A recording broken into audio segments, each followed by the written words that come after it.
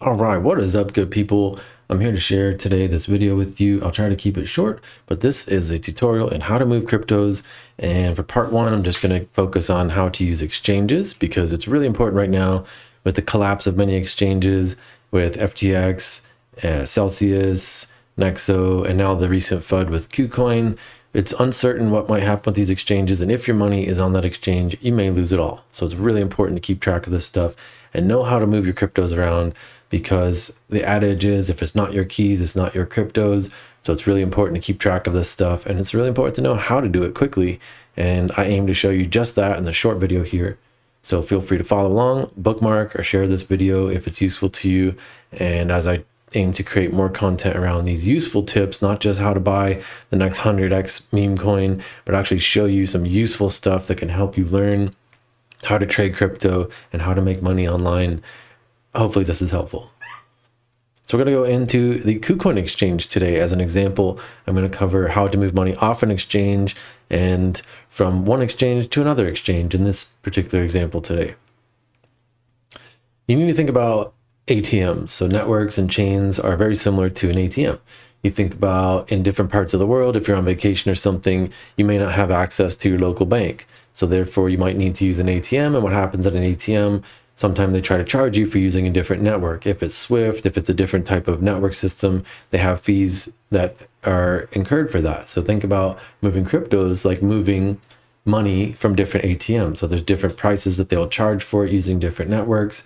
And then also you need to select the correct network. And you'll see in the example here, BEP20, ERC20, TRC, BSC, you might see these terms right here refer to different networks.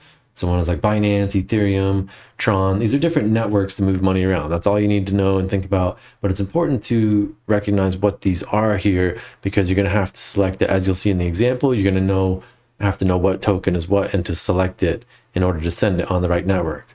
And because what happens if you don't select the right network, your money is gone. It's basically you're the custodian of your money now and your cryptos. So it's up to you to know how to send it the right way without losing it.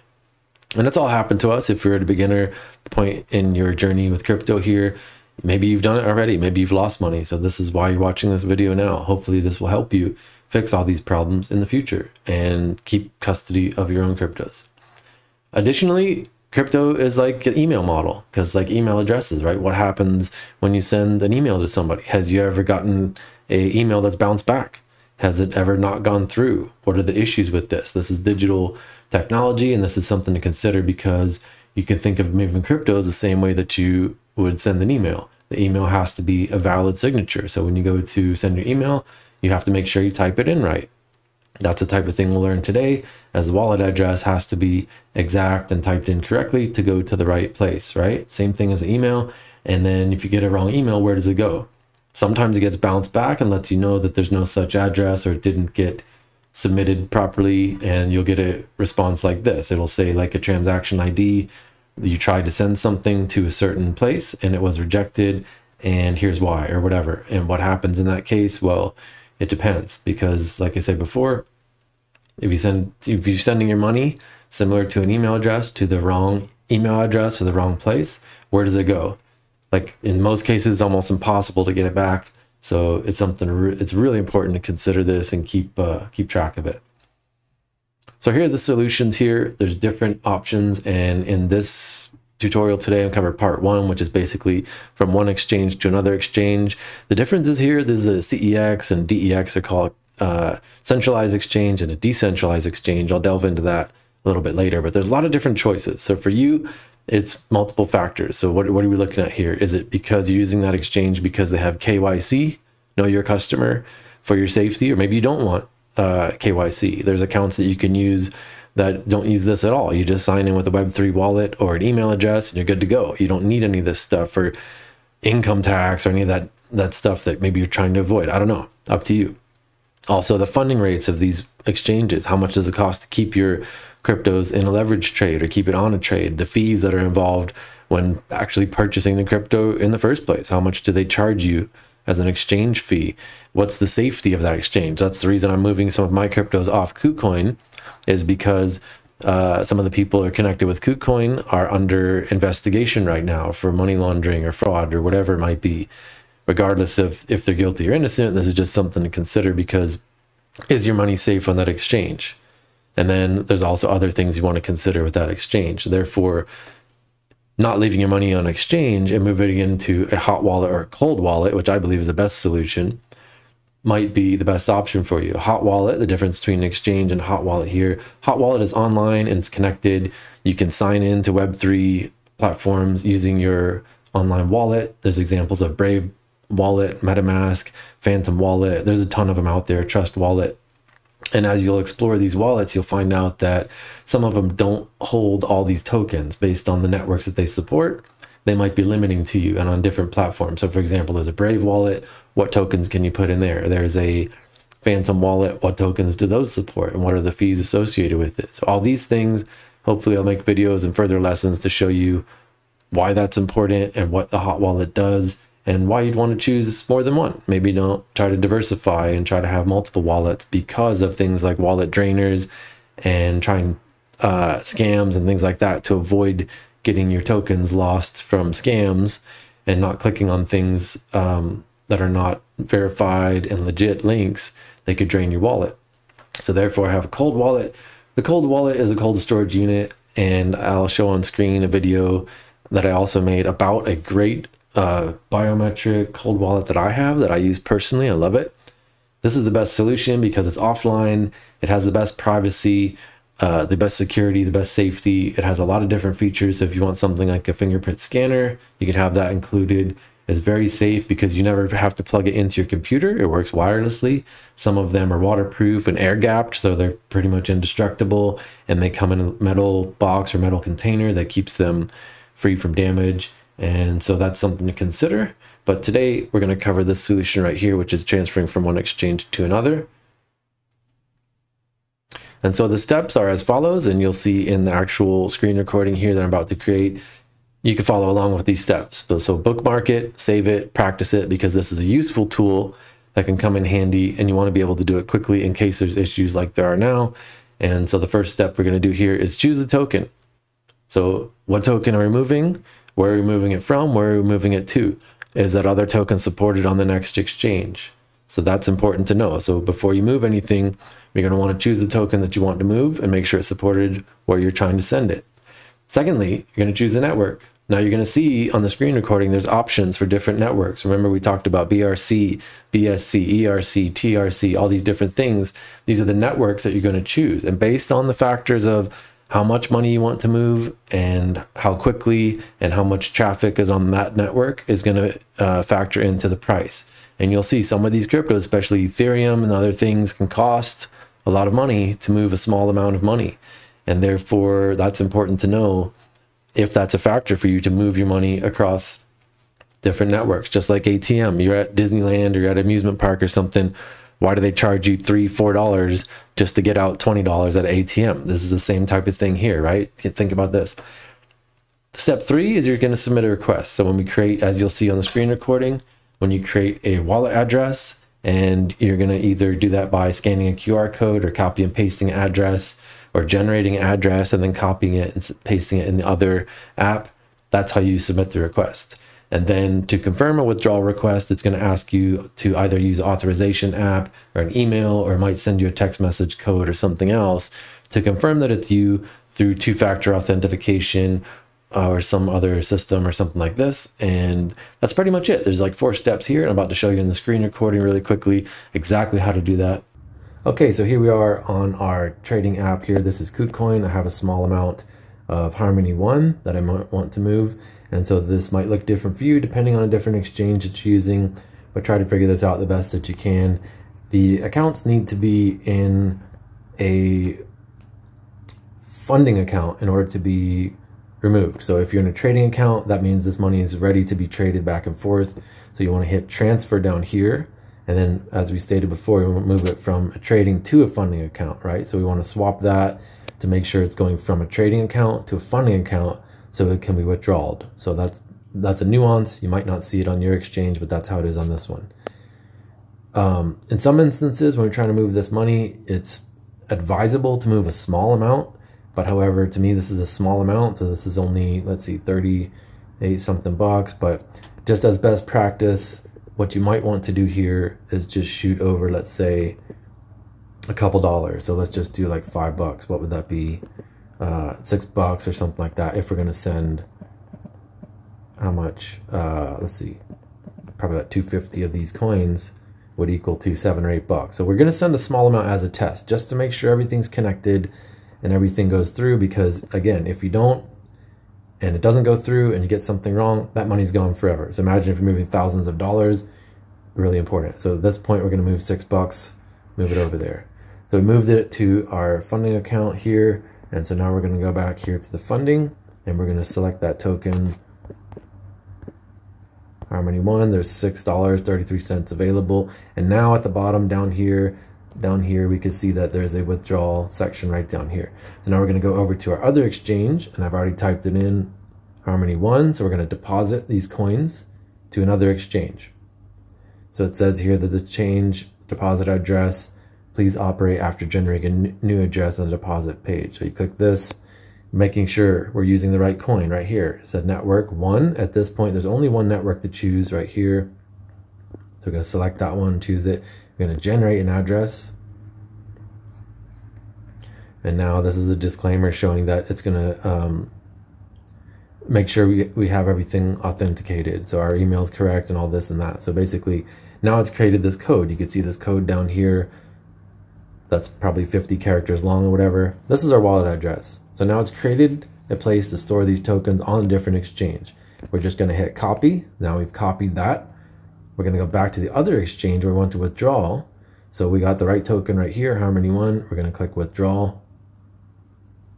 Now again, this has our email configured, but it's also asking for an authenticator app or two-factor authentication if you have it set up. But in this case, my email is bound with the phone, so it's ready to go. I just hit skip right here. And now it says, okay, Harmony 1 token right here. Let me get out my marker pen. Say we got the right token there. That's exactly right. The wallet address, we're going to just paste that code that was stored on our device by hitting paste. And there's that right code. Ends in 20x35. So we're going to go back here just to confirm. Right down here, does it end in 20x35? Yes, it does. And that seems to be the right wallet address. And so we're going to go back here, make sure, double check.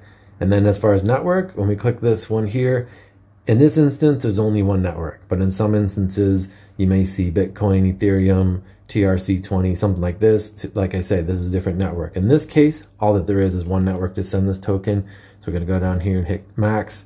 And this is going to send our $6.83 right here. As you can see right here, it's going to show us how much is being sent. So you see the withdrawal amount. It says, here's how much is in your funding account. Here's how much is in your trading account. And you're sending this much. And in some cases, you have an option to send it fast or slow, depending on the network.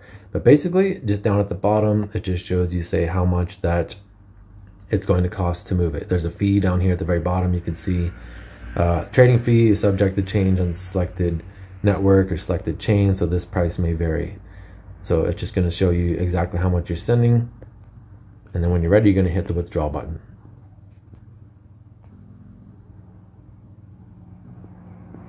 And so in this case, I'm sending, let's see here,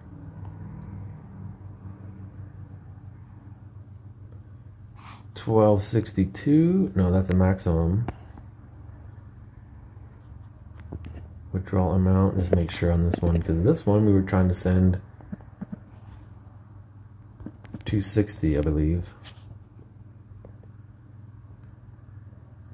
So out of that $2.60, it's going to charge us 41 tokens to send it. So it's only going to send $2.18. You can see down here at the bottom, this is an example of, we're going to send 260 Harmony 1 tokens, but it's going to cost us 41 to send it.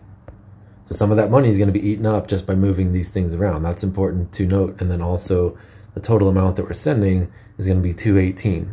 So again, we're doing this just as a test to make sure everything works so we don't lose all the money before we send 1,000 tokens over. So we just hit next step right here. We just go hit withdrawal. And now it's going to say, hey, here's a confirmation. So you make sure everything is correct here. You say, here's the amount, here's the wallet it's going to, here's the amount you're trying to withdraw. Make sure everything's legit before you might lose all your money. And then just hit confirm. Now it's going to ask you for your trading password and verification code. So I'm going to enter the password. And now that I've done that, I'm going to hit the verification code. It's going to send me a text message with a 6-digit code I need to enter. Here it comes. There it is. 474825. And then you just hit confirm. There you go. And now, in a moment or two, you're going to see a submission and a confirmation.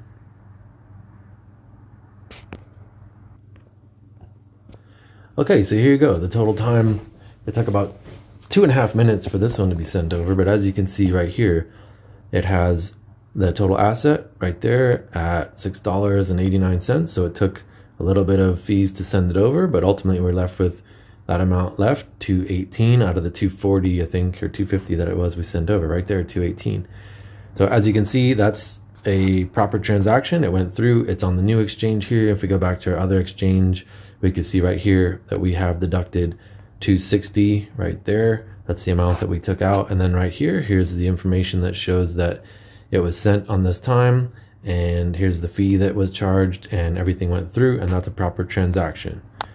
We go back to the other account here. We can see that this one is on this new exchange and it's ready to trade or store or whatever we want to do with it. So there it is. That's pretty much the fundamental how to move crypto from one exchange to another.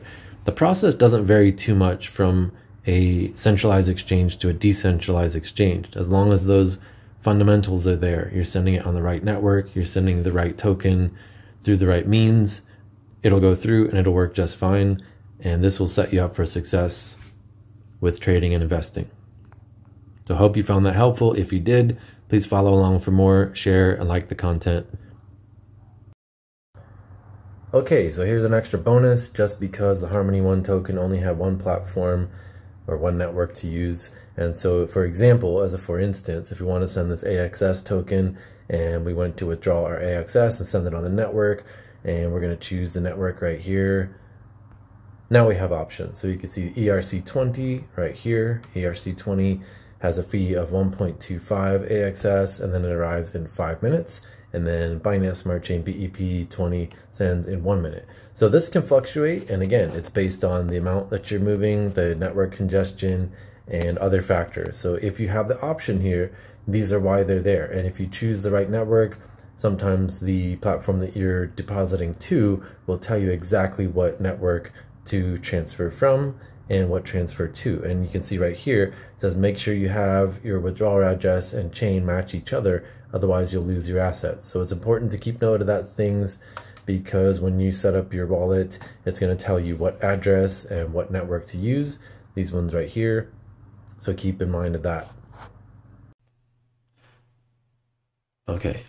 So as I said before, if you found this content helpful, please feel free to share the content and bookmark it. Your support helps me create more free content just like this. I'll have a link somewhere around this video to my link tree, which shows all the channels that I'm at online. If you like this video and you want to learn more, please follow me on these different platforms here. You can see the link tree linked somewhere around this video, so you can see all the offers that I have online. I'm on Gab and Minds and Brighteon and Rumble because these are platforms that support free speech and will not censor things like crypto. And that supports the foundation of crypto. It is money for the people, and I believe these platforms are the future, and they are for the people and not manipulated by ad spend or big tech. So if you can get along with that, I think you'll really enjoy following my channel here. So hit the like or share or bookmark or follow me for more content here. I appreciate you taking the time to watch this video. And lastly, if you're not using TradingView as a tool to help you learn and TA and chart your tokens, you're missing out, because this is probably the best platform to do this. You can use all sorts of indicators, and there's a community on here to speak with and chat about your tokens and your ideas. And I post some things on here from time to time. I offer free trade setups and tools and tips and tutorials just like this here. So feel free to follow me on TradingView or find the link in the description below as my affiliate link. This is probably one of the best platforms out here to use to chart your tokens and help you make money online. So thanks again for watching the video. I appreciate your support. I'll see you in the next one.